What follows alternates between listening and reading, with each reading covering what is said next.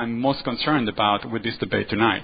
The idea that people should be willing to sacrifice their lives, their friends' lives, their families' lives, their entire population, because of some belief for which there is no objective or not reasonable way to make an argument in favor. That is a very dangerous thing. It has happened all over the place. It is happening today all over the place. Look at the religious wars or religions-inspired wars that are occurring all the time, including right at this moment in which we're talking. There are people that are being killed in this world because of their beliefs, and that is something that is really scary, and it's something that maybe if we start thinking about these things a little more rationally, we might avoid or at least diminish in frequency and occurrence. Thanks.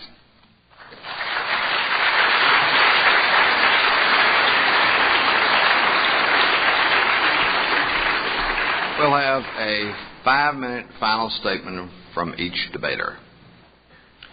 In my closing speech, I'd like to draw together the threads of the debate and give some assessment of the arguments. First, have we seen any reasons tonight to falsify the God hypothesis? I think the answer is clearly no. Dr. Pigliucci simply says that we reject things due to the absence of evidence. Not always, only sometime. For example, if we were to say, is there an elephant in this room? The absence of any evidence would be a good reason to think there is no elephant in this room. But if someone were to assert there is no flea in this room, would the absence of evidence for the flea be a good reason to think there's not a flea in the room? Well, clearly not. The point is that absence of evidence is evidence of absence only in the case where if the thing did exist, you would expect to have some more evidence of it than what you do. And in the case of God, Dr. Pigliucci simply hasn't shown us that if God did exist, that we would expect to have more evidence than such as I've laid out tonight. He says, well, what about other things like leprechauns? They violate the laws of physics and biology. Exactly, that's my point. You have positive reasons to not believe that those things exist. But in the case of God, this doesn't violate the laws of physics and biology. We've had no good reason tonight to think that the God hypothesis is false. On the contrary, any evidence that's been given tonight has been on the side of verifying this hypothesis. First, I argued that God best explains the origin of the universe, and all Dr. Pigliucci could do in his last speech was appeal to the quantum vacuum as being close to nothing. Let me quote from Bernhard Kanitscheider, a German philosopher of science, on this. Vacuum fluctuation models, he says, are far from being a spontaneous generation of everything from naught. The origin of that embryonic bubble is really a causal process, leading from a primordial substratum with a rich physical structure to a materialized substratum of the vacuum. This process includes that weak kind of causal dependence peculiar to every quantum mechanical process. So it is simply false that quantum mechanics gives us any idea of the origin of something out of nothing, and yet that's what the atheist has to say about the Big Bang if he denies that God exists. With regard to the fine-tuning of the universe, he hasn't come back on that point. It's preposterous to think that this finely tuned universe just popped into being out of nothing, replete with these conditions requisite for the existence and evolution of intelligent life. Third, objective moral values. He says adaptations are enough. Well, now, they might be enough to govern a society, but that's not my argument. My argument is that these objective values do exist, that we do apprehend them, and therefore it follows logically and inescapably that God exists. My argument is not an argument that you need God to have a working society. He says, well, if the good is independent of God, then we don't need God. No, what I said is that God's nature is good. God is good by nature. The good is the character of God himself. God is by nature loving, holy, fair, just, and so forth. And this expresses itself to us in the form of commandments, which become our moral duties. So there's no dilemma here. God's nature is the good. But notice on his view, we are lost in socio-cultural relativism without any grounding for moral values. What about the life, death, and resurrection of Jesus? He couldn't deny the facts of Jesus' radical personal claims or the empty tomb or the appearances of Jesus. All he could do is repeat that people believe weird and novel things. But again, the point is that within Judaism, the disciples, confronted with the crucifixion of Jesus, would probably at most have preserved their master's tomb as a shrine, where his bones would reside until the resurrection at the end of the world. They wouldn't have come up with this absurd and un-Jewish idea that he was already risen from the dead.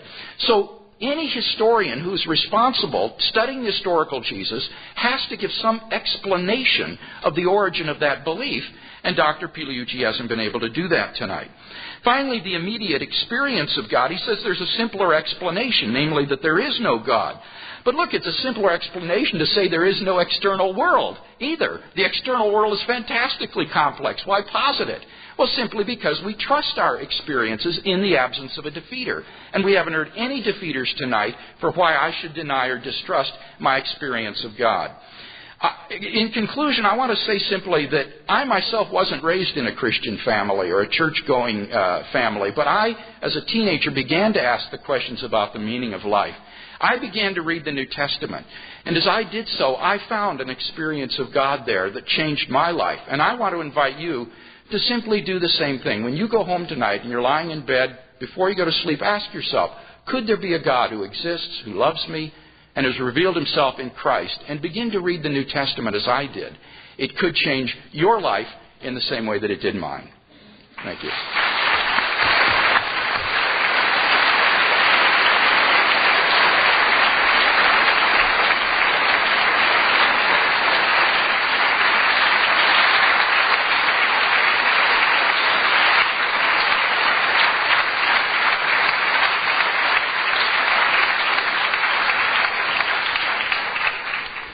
Okay, a few final words. It seems to me that Dr. Craig tried 5 arguments tonight, and I won't repeat them because we went both over them several times.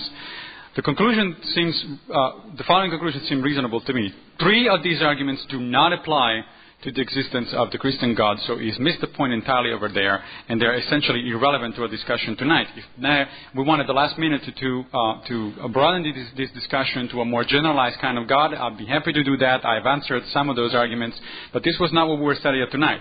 Those 3 arguments are no reason whatsoever to believe in the Christian God in particular. One argument, his last argument, is not even an argument by his own admission, so we can discard that one as well. So essentially, he's left here to talk to you for almost an hour, telling you to believe in miracles. That's his only argument. And I think that that's a pretty weak argument, especially because a lot of other religions can claim miracles.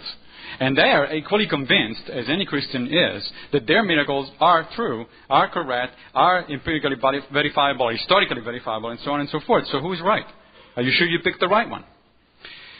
Miracles, the argument about miracles has been debunked very thoroughly, much better than I could ever do, by David Hume back in the 18th century, and it's pretty surprising to me that people like Dr. Craig still use that kind of argument as their main defense of theism. I think that the better thing you could do is simply to go out there and read Hume by yourself. It's not that difficult, and in fact, it's actually pretty entertaining. Now, he says, but unicorns violate the laws of biology, so that's positive evidence that they don't exist.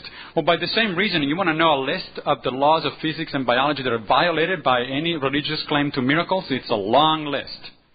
So by that argument, then, we have perfectly good reasons to reject that kind of belief. Notice that we keep throwing at each other this quantum mechanical stuff, and I hope you guys are really confused about it, because that's the way it should be. Quantum mechanics is very confusing. But notice that he quoted a philosopher of science on quantum mechanics, not a physicist.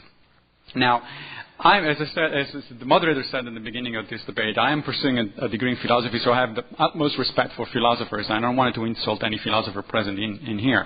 On the other hand, I also know, and I have read several papers by philosophers of biology, and I can tell you that I can find plenty of mistakes and misunderstandings of biology in those writings, so I wouldn't really put particular faith in what a philosopher of science says about quantum mechanics. Again, remember Feynman's saying that not even physicists really understand what they're talking about when it comes to quantum mechanics. Objective values do exist. Local objective truths do exist. And they exist for a very good reason, because they evolved in order to permit certain social animals to have a social structure and to proliferate. It seems to me that this pretty good argument, and it's a pretty good explanation of why we have objective moral truths, and also why we have this intuitive understanding that there are moral truths out there. Incidentally, Dr. Craig is one of the few philosophers left that doesn't take this position. A lot of moral ethicists today actually accept this kind of view, that moral beliefs, moral rules actually evolved and are adaptive. And of course they do change over a certain period of time and to some extent given certain circumstances. But that's just life. Therefore, I am in no way embracing any social cultural relativism whatsoever. I'm just not a social cultural relativist, and I'm sick and tired of people accusing me of just because I don't believe in a universal set of beliefs that then therefore anything goes. As far as I'm concerned, anything goes only in the song by Cole Porter, and that's about it. About the historicity, we've been talking about the historicity of certain claims. Historians and historical sources are really funny things. History is fascinating. I'm sure most of you have had my same experience of a pretty boring subject matter in school. But in fact, it's a fascinating subject matter. There are all sorts of bizarre things that historical sources claim. For example, many of the historians, or the Roman historians at the time, that were alive before and after Jesus, make all sorts of interesting claims, such as that several emperors were taken to heaven in golden chariots. Now, why are we not to believe that kind of statement? It comes from a similar kind of source to those that Dr. Craig has actually pointed out tonight. Now, let me finish with a positive point. I think that tonight, when you go home, instead of doing whatever Dr. Craig suggested you should do, you should go to sleep. You deserved it. It's been a long evening. We still have questions and answers to come, and it's going to be very interesting. You've got plenty to think about. On the other hand, what you should do tomorrow morning or the day after is to go to the library. Go to your public library or go to your university library and start read. And never stop. Read and think about these things until your last day. You probably will come up with a better understanding of what we're talking about here. Probably better than our own here tonight. Thank you.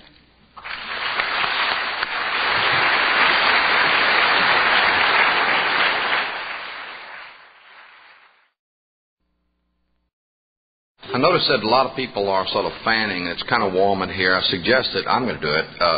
You might want to remove a coat, nothing more, to be somewhat comfortable. We're going to start the questions in a few minutes, and I wanted to sort of go back over that. Let me make one remark as the moderator.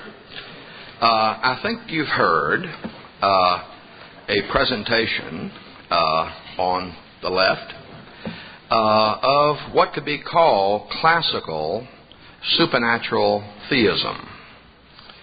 On the right, I think you could claim that you have heard a presentation of classical non-theistic naturalism.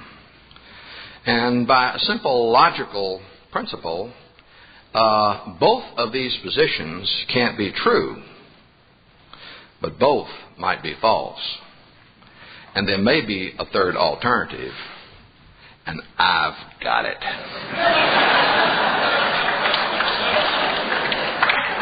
Should we start worshiping you now, or?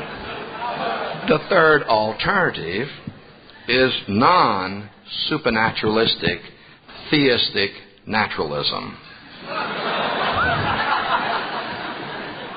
Believe it or not, that's a position.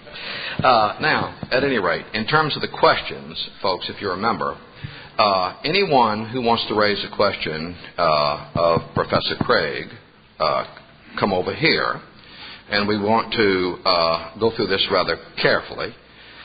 Anyone who has a question of Professor Pigliucci comes over here and addresses a question to the microphone.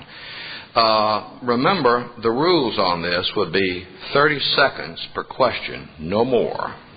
And I will be sort of watching that rather carefully, hopefully. Then there will be a response to the question of the person to whom the question is asked. And then the opposite side will give a 1-minute response to either the question or the response to the question. So I got confused. Okay, go ahead. You got it. You got it? Yeah.